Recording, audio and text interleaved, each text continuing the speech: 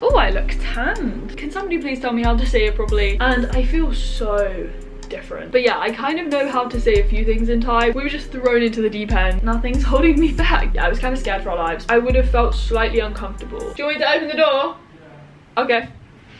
He's lost his card. Is the audio like really bad in this room? Is there like an echo? Hello?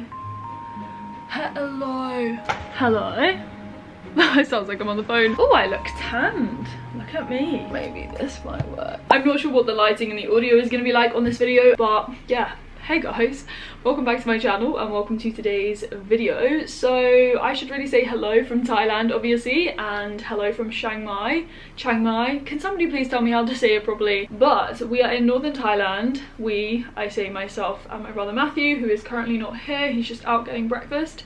But yeah, this is a very spontaneous sit down video, but I just wanted to sit down with you guys because when I went to Australia like over 2 years ago, one of my first videos in the country was me sitting down and talking to the camera like this, almost being in tears, not really knowing what to say, not really being able to get my words out because I was so homesick, I was so overwhelmed, and I really just wanted to go home. I didn't settle until like after my first full month in the country. I really enjoyed it in my first month, but I just was incredibly homesick and in tears a lot of the time. This is my first trip out of the UK to Thailand for a month, as you guys know, and I feel so different, and that is why I just wanted to like talk to you guys, share my thoughts. I really should have made notes because there have been so many things that I've been thinking about. I apologize if this video is a bit all over the place, but it's like a brain dump. I'm just kind of like relaying what I'm thinking right now, the thoughts going through my head. I'm not sure when this video will go live, but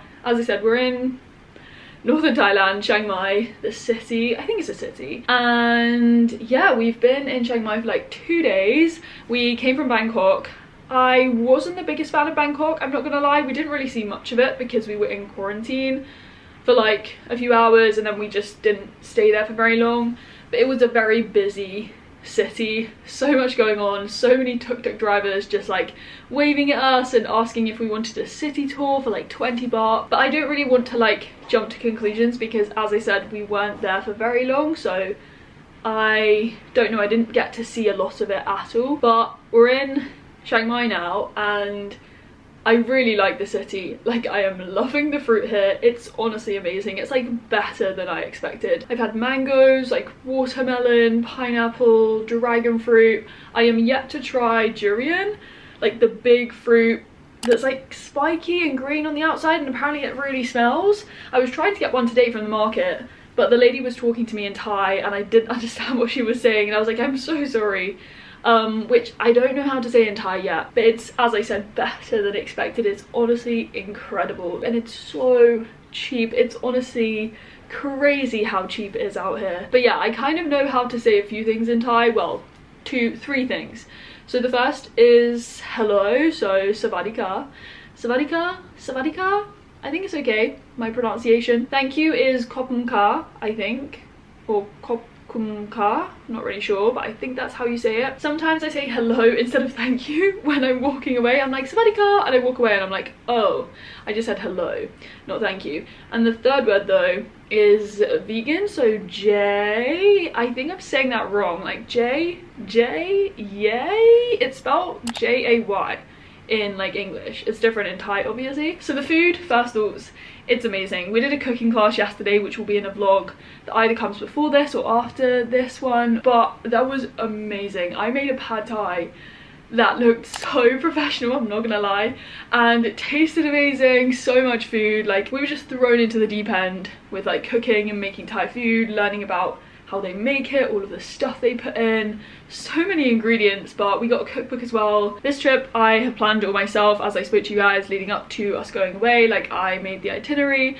we're booking things as we go along. I was so glad that my first trip away to Australia was planned very intensely. Like, I had loads of tours back to back and I always knew what I was doing, so it meant that I had a structure and it kind of took my mind off the fact that I was away from home. But this time we're booking things as we go, as I said, and we're just like assessing how we feel, seeing what we want to do. You have to think a lot more and you have to like plan things, book things. Like I'm constantly thinking ahead, like, okay, where's the next accommodation that we need to book? Which tours should we think about doing in this place? Or do we just want to like explore on our own? So it takes a lot of thought, but I'm honestly loving the whole process of planning things. And you guys know me, I love my organization. But the main thing I wanted to talk about in this video was homesickness, because as I said, I was very homesick in Australia, and throughout the whole of my life, like I'm 24 now, but throughout the whole of my life I have experienced homesickness every single time I've gone away from home. Going away to Cambridge for uni, or like when I went on school trips, like I'd always get homesick and I'd miss home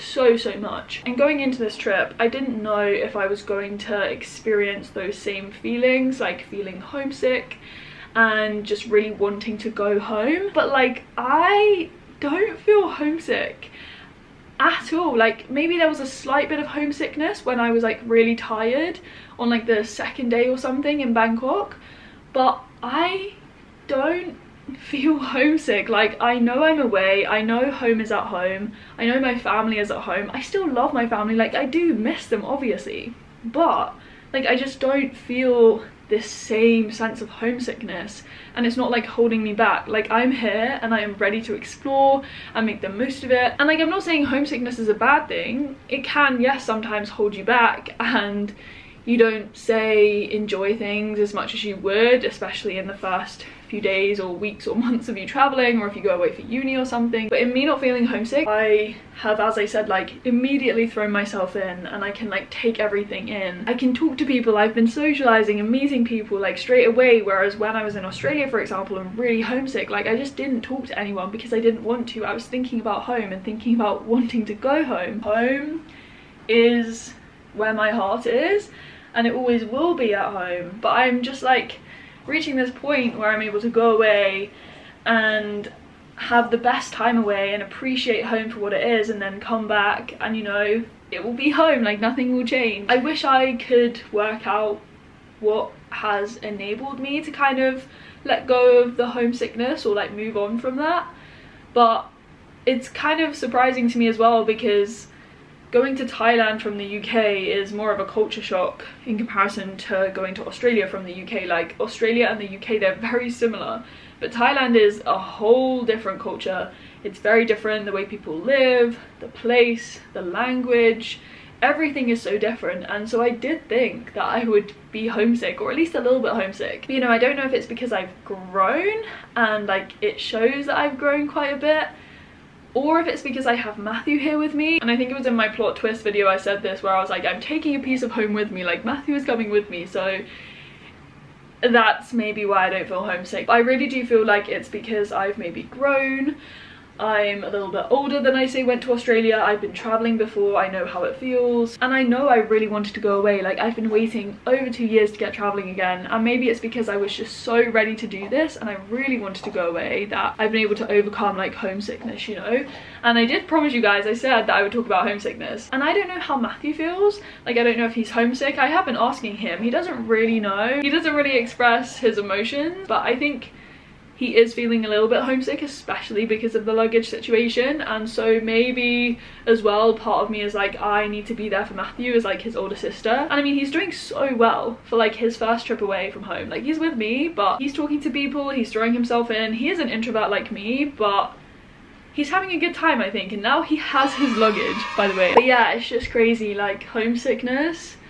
Where are you? Like I'm not asking for it at all, but like I don't know where it's gone. It's like poofed, and I'm just like, well, nothing's holding me back. And jet lag wise, I also don't feel as if I felt jet lag. Like I was tired on our first few days in Bangkok, like really quite tired, but now I've had like some really decent night's sleep, and as I said, like I am so energized, I'm so ready to go, I'm so excited to see things, do things, meet people. I really feel like I did stuff to avoid jet lag. So on the plane, for example, here, I really tried to like get myself onto the time zone in Thailand. So I slept when they would be sleeping, I woke up when they would like wake up, and then when we arrived and it was daytime in Thailand, because we arrived at like 6 AM in the morning, I stayed awake that whole day. I had one tea with some caffeine in, and I went to bed in the evening. I was very tired by the end of the day, like exhausted and I slept really well. But like I kept myself awake because I knew that if I'd slept during the day, because I don't normally nap, it would have really thrown off my sleep schedule and it would have made the jet lag worse. Or I would have just been jet lagged because, as I said, like I don't really feel too jet lagged. I didn't really feel it at all. But yeah, that's homesickness, jet lag, the fruit, the food. What else did I want to talk to you guys about? Oh, there was so much. I really should have made notes.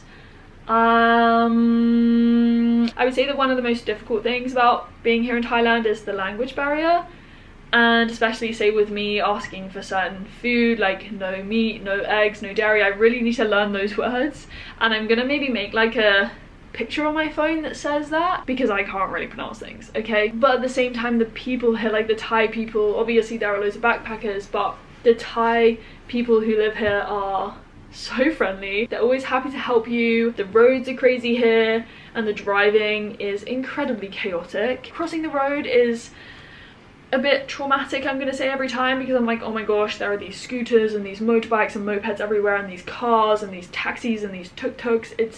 It's kind of crazy. Like, it was even worse in Bangkok. We were driving to our cooking class yesterday and our cooking class instructor, she was taking a selfie of us in the back of the minibus while she was driving, and I was like laughing to myself. I was like, oh my gosh, like, are you looking straight ahead? Like, yeah, I was kind of scared for our lives, but it's okay. Safety wise, I feel like in Bangkok, if I was on my own and not with Matthew, I would have felt slightly uncomfortable. I don't think unsafe is the right word, but a bit uncomfortable, just because of all the tuk-tuk drivers maybe coming up to you. I have had some people take pictures of me. I was gonna smile and wave, but I didn't. Matthew's fine, like, he's a guy. Hello?